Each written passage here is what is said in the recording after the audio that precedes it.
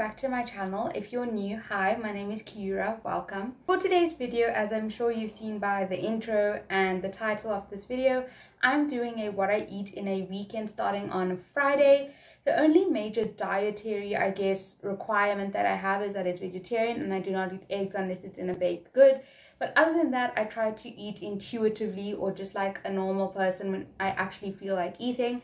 And I also eat quite balanced rather than being micromanaged or leaving out any other food groups. Also, you should know before we start that I just in general have a lot of water. It's not that I do it intentionally. I always tend to have like a huge bottle of water sitting next to me and I have about 4 of those a day. But I didn't really think it was that important to show you. I might mention it here or there in the video, though I really do drink a lot of water throughout my week and on my weekend.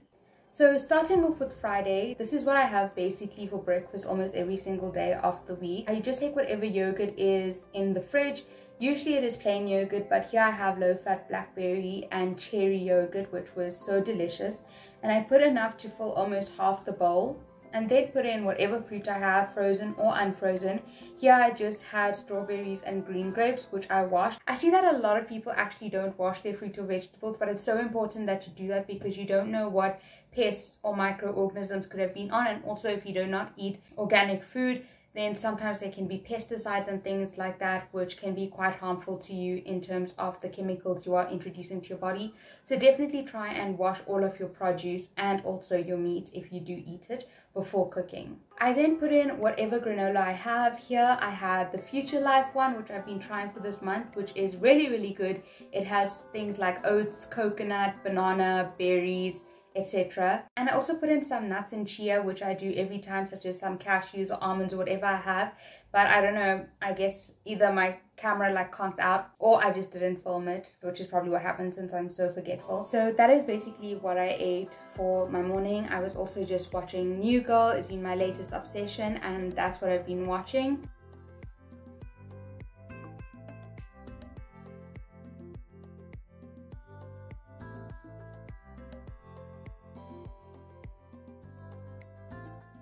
For lunch, in this house, we do leftovers. I see that a lot of YouTubers actually don't show that they have leftovers, but that creates such a waste unless you're creating enough just to feed your family for that meal.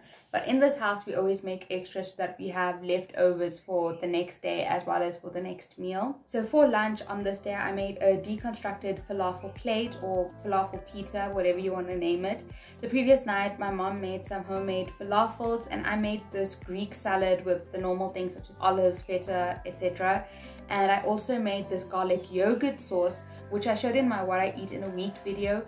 I also threw in some avocado, lemon and balsamic glaze, which is so much better than normal balsamic vinegar. It's actually quite sweet and sour because it's been reduced over the heat, which is so great over any salads or sandwiches that you may have. I just had some of everything that was there and heated my falafels as well as my pita.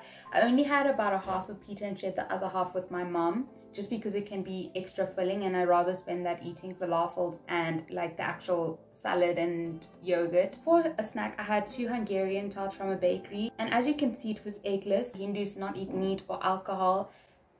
Drink alcohol. And also many take it a step further and don't even have eggs in like their pastries or biscuits or things like that. And so you'll see a lot of Indian bakeries tend to have eggless desserts and pastries such as this Hungarian tart. And if you haven't had a Hungarian tart before, it's just like a biscuit with a jam center and caster sugar dusted over the top. So yeah, this really wasn't the healthiest thing I could have had as a snack, but as I said, it's all about balance, which sometimes includes having unhealthy things. And then for my second snack, which I had sort of 3 hours before going to bed, I try to make sure that I eat at least 3 hours before going to bed, otherwise I get terrible heartburn. But for my second snack, I had a nachi with these tarts that my mom made, which is basically referred to as puri pata, with puri being a dough bread pastry sort of thing and pata being a leafy sort of good which is seasoned with different spices. And then for dinner, it was basically the same thing as lunch, except there was no pita since I had 2 snacks and felt less hungry than usual. I also had a glass of Coke. I am definitely trying to cut down on my cold drink intake. It is very bad.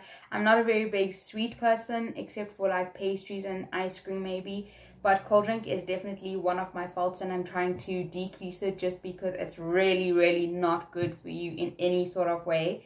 But I'm human at the end of the day, and sometimes I feel like it. So now instead of having one glass, I might have half a glass with my meal if I so feel like having. And then on to Saturday, I had a handful of strawberries and one Hungarian tart. When I came back, I had 2 vada as my snack, which is an Indian snack made from ground dal or yellow lentils, which is made with some onions, spices, greens, and is deep fried as well. I then went out for dinner with a couple of my friends. It was super last minute. There was a beautiful sunset as we were going, and I just had to capture it and put it, even though it has nothing to do with my video.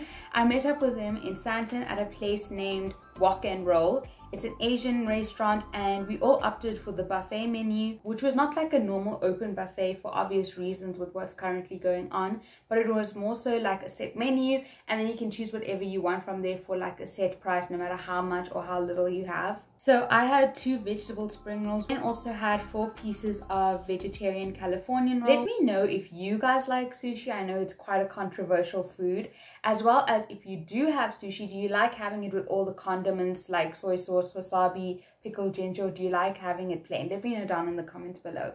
I then also had a mini bowl of veg fried noodles, which I actually forgot to take a video of, but here's my empty bowl and a picture my friend took with all of our food, so you can sort of see what the stir fry and the other stuff they ordered looked like. When we were there, we got super full and contemplated for like an hour whether we should stay and have the large dessert that came with the buffet, or rather go and get a smaller ice cream from Paul's Homemade Ice Cream, which was just like a small walk from the restaurant.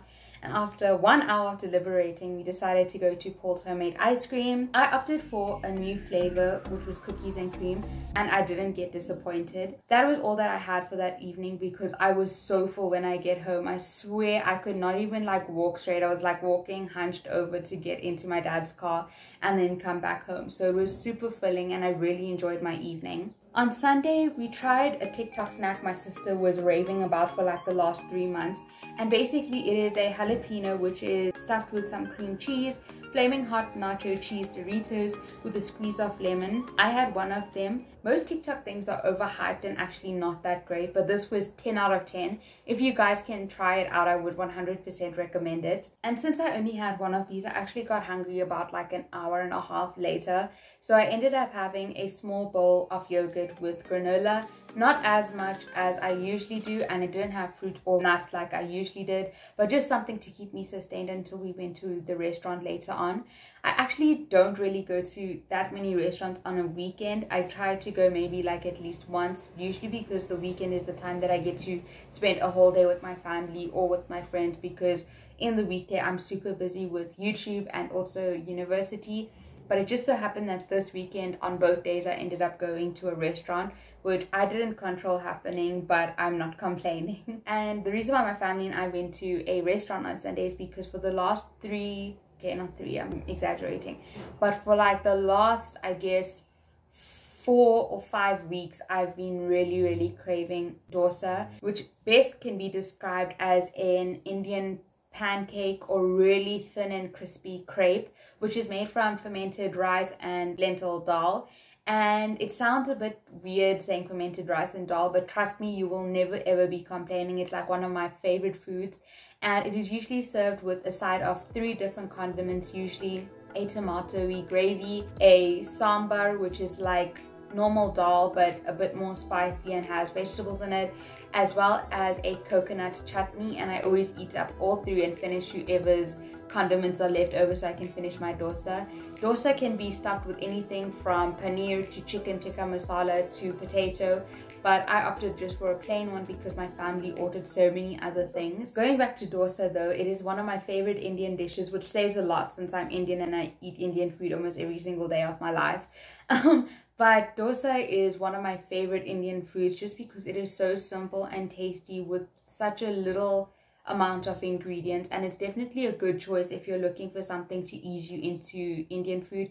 It's not always that spicy depending on how spicy the sambar is, which you can again always ask your waiter, but usually it is very mild. And the other thing which is great is that dosa usually is naturally vegan because the dosa itself isn't made with any eggs or any milk or anything like that.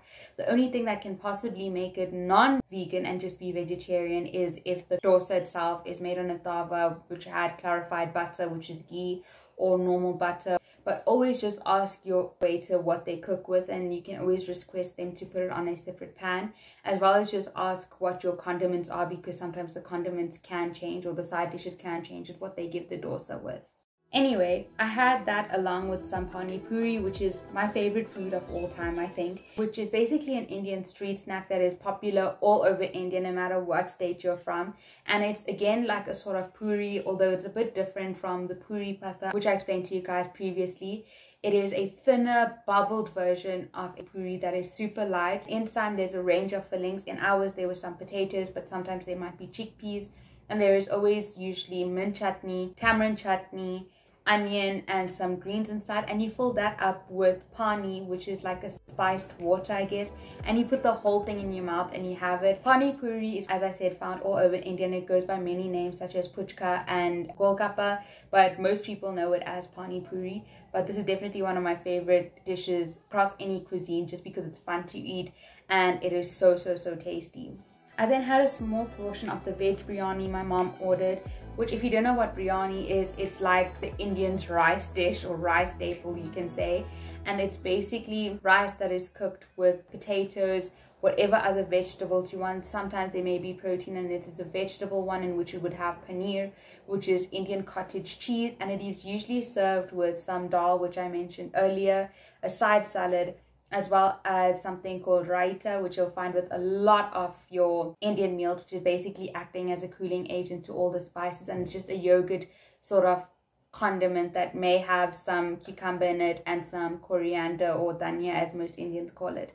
And that is what biryani is. So I had a very small portion of that so that I could try everything. And then my mom also ordered a thali plate for the whole table to share. A thali is basically a plate with different smaller bowls of curries, dals, salads, condiments, bread such as naan or roti, and rice, as well as with the small dessert. So for instance, we had naan, paneer makhani, dal makhani, as well as some kheer, which is a sweet rice pudding, you can call it. To eat with all of this, I had 1 glass of a passion fruit and lemonade, and for the rest of the time I just had tons of water. And then to finish off, I'm pretty sure all of you know by now I'm a tea lover, but so is every other Indian person on the planet. And so going to an Indian restaurant, or even having an Indian gathering at home, a meal is like incomplete without having chai, in specific masala chai, which is basically tea that is brewed with a whole lot of spices such as star anise, cardamom, and cinnamon. So that's what I had afterwards. And I also forgot to tell you guys, I also had some papad with some tomato and tamarind chutney, as well as some mint chutney. And if you don't know what papad is, or papadum, I think most of you would know what it is. It is a really thin cracker or flatbread that is got like a spiced dough that's sort of dried up, and it's super crispy and it's super fun to eat to start off your Indian meal. And most restaurants actually give it as like a complimentary starter when you come in, and that's what this restaurant did as well. I couldn't really eat for like the next 7 hours, and so I didn't really eat anything and kind of just stayed in a food coma on my bed, if I'm being honest. But no regrets here at all. So instead, when I did feel a little bit hungry, I just had a nachi as well as some popcorn on the side. So that is what I eat on a weekend. Obviously, every weekend does not look the same, but you guys get the gist of it. I do tend to have food out at least once on a weekend, just because that's how I spend time with my family and friends. And I also tend to eat a little bit more just because I am at home and I'm not distracted by doing work all the time. But I really hope that you guys got some really nice ideas for what you guys can eat, or some really cool restaurant names that you guys can go to as well. The name of the Indian restaurant that we went to was Taste of Punjab in Sunninghill. So that's where we went, but you can get the same food at almost every single Indian restaurant. This is obviously just how I personally eat, and obviously it differs from person to person. Everyone has different things that agree with their body, different amounts of food that they eat. This is just what works for me. And I also hope with this video that you guys got some appreciation for the Indian cuisine. I know a lot of you might immediately think of like butter chicken and naan when I speak of Indian food, or even dal and like rice. But the Indian cuisine is so vast just because there's so many different cultures, and obviously a lot of people in India. So the cuisine's different from region to region, not even just like from state to state.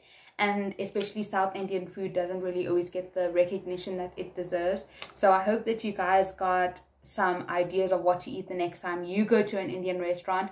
as well as I hope some of the stuff is stuff that you haven't heard of before and really opened your eyes out to how big and delicious the Indian cuisine is. I just wanted to remind you guys that if you feel for something, please go and have it. Obviously, too much of something isn't always good, and you should balance it out with whatever else you eat in the day. But don't be hard on yourself if you're craving or eat something that society doesn't deem as healthy. I actually have a huge motto in my life, which is that you don't know what's going to happen tomorrow, so go and eat the cake or the ice cream that you want. You don't want something to happen and you'll never be able to eat that again and stuff like that.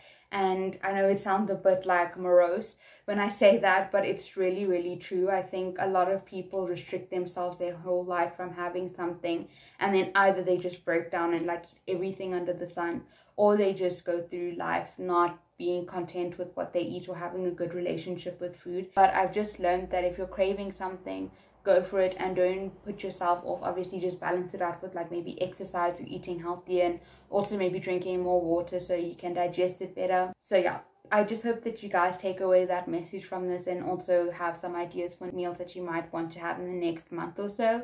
But I hope that you guys have a wonderful week filled with lots of love, happiness, light, positivity, and amazing food. Love you guys. Bye.